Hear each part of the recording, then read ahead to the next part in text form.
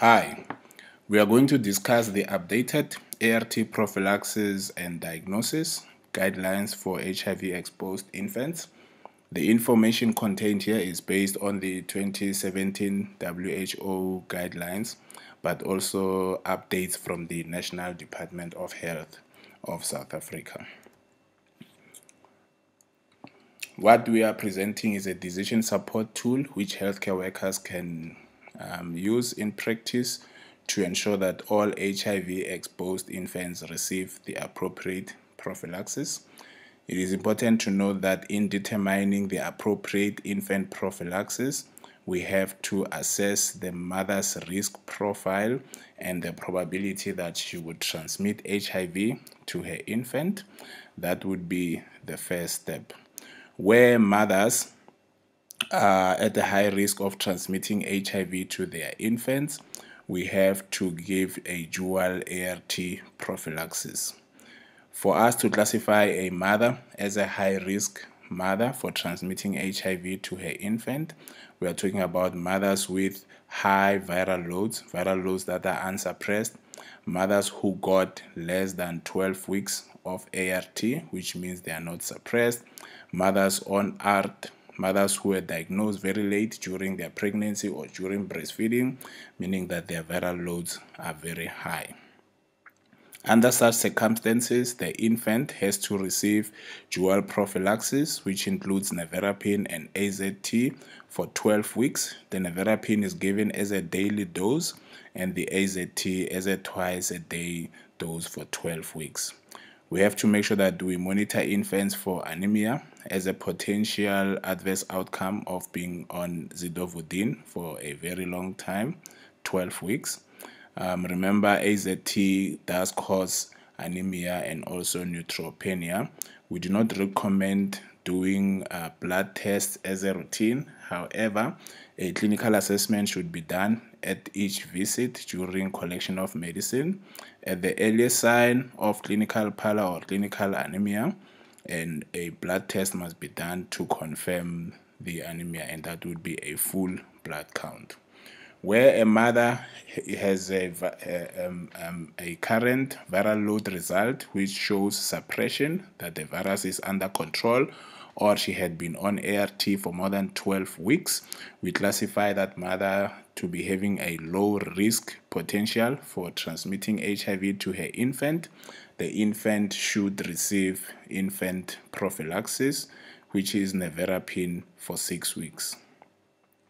Where the risk is unknown, which means we do not know the HIV status of the mother for whatever reason, or the child has been brought in as abandoned or as an orphaned infant, we would start the child on nevirapine prophylaxis as a daily dose immediately.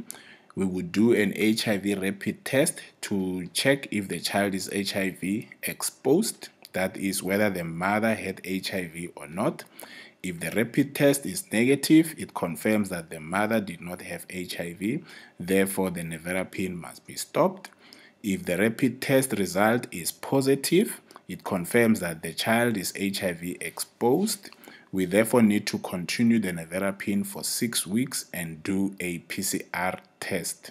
This PCR test would be done to now check, now that the child is HIV exposed, is the child infected with HIV or not. If the PCR test results come back and the PCR is negative, it says we have an HIV exposed child who is not infected with HIV at this stage. We therefore need to continue nevirapine prophylaxis and follow the testing schedule for HIV exposed infants.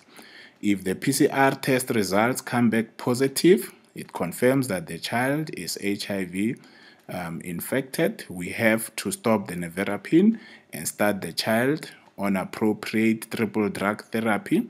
In the South African context, we would prefer to use abacavir, lamivudine, lopinavir, and ritonavir.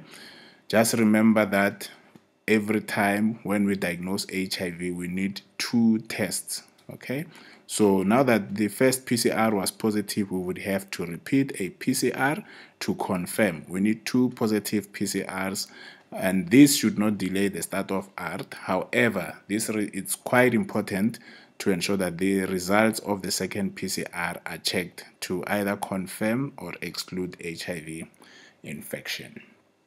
The fourth group, which we are going to talk about, it's babies who are born or babies who are being breastfed, but basically it's babies who are exposed to a resistant virus where a mother had been on ART for more than 6 weeks and the viral load remains high and detectable, especially where we have 2 confirmed viral loads above 1,000, which means we have confirmed failure.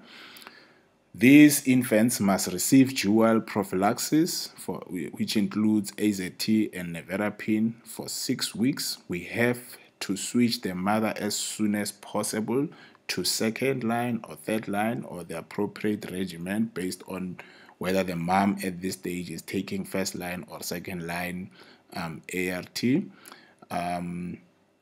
If the mother is having 2 times unsuppressed viral loads and she's taking second line ART, okay, this is a medical indication for formula feeds. It is not a law. We cannot enforce it on patients. However, a discussion has to happen, and the recommendation is that breastfeeds need to be interrupted or be stopped, be replaced by formula, which must be provided in South Africa by the public health system. The testing protocol in South Africa is that an HIV DNA PCR should be done at birth for all our kids or our children. A repeat test should be done at 10 weeks. A follow-up test should be done at 6 weeks after cessation of breastfeeds or at any time when this test is indicated.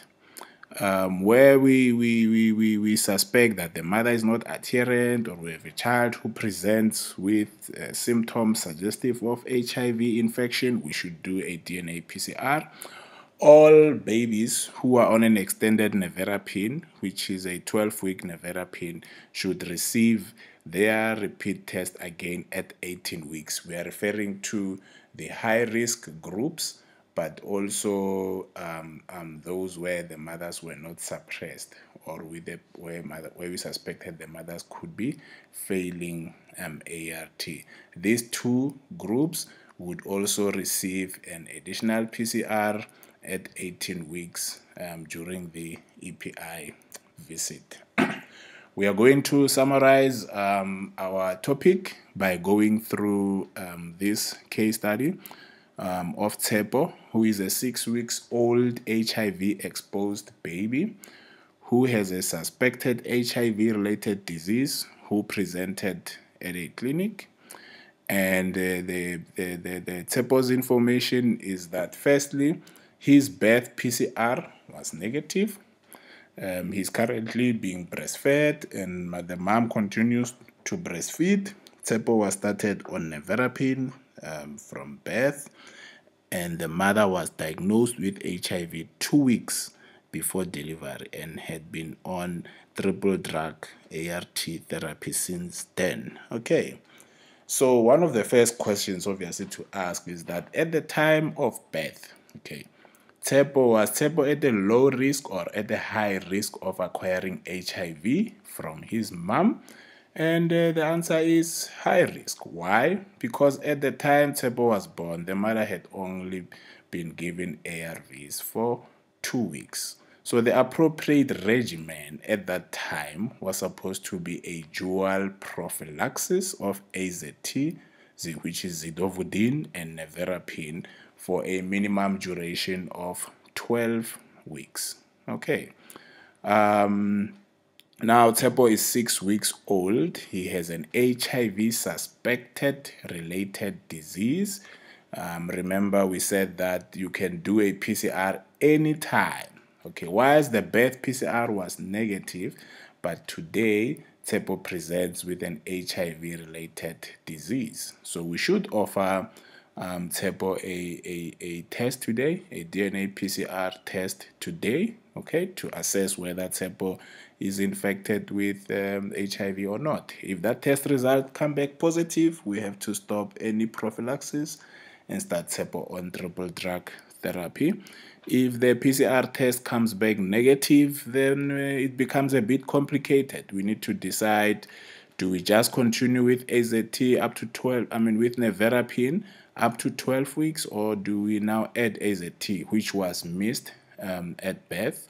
If Tsepo is negative, my recommendation would be that we just add the AZT and continue up to birth, because there is ongoing exposure from the breast milk, and we are not sure whether the mother has had enough, ART. Is the mom suppressed today, as we speak to her? So that's one of the things we'd have to do to assess maternal adherence, on her ART, encourage the mom to be adherent, to review any blood results that would have been done when she was started on ART.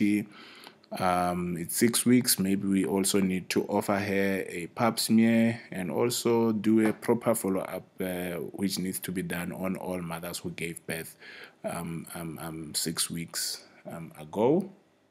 For Tsepo, we want to make sure that he's on the appropriate prophylaxis for a high-risk kind of situation, which is dual therapy, at least for 12 weeks.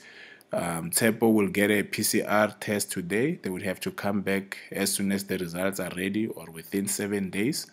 A repeat PCR would be determined by the current PCR result. So if this PCR comes back positive, we start Tsepo on heart. If it's negative, we probably need to do another PCR at 18 weeks, which is 4 weeks from when the nevirapine would have been stopped.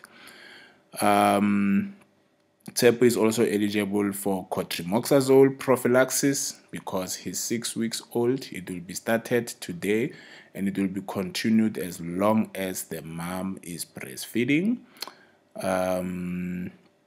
Yeah, and then in terms of the whatever HIV-related disease, we have to treat and manage it today.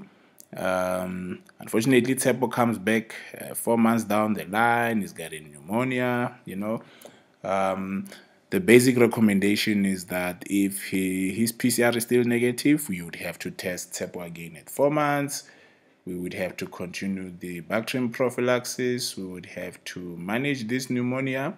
We always recommend using local guidelines, and in the primary healthcare setting, your integrated management of childhood illnesses, IMCI guideline, would guide as to how you should approach a baby who's less than 1 year who presents with severe pneumonia.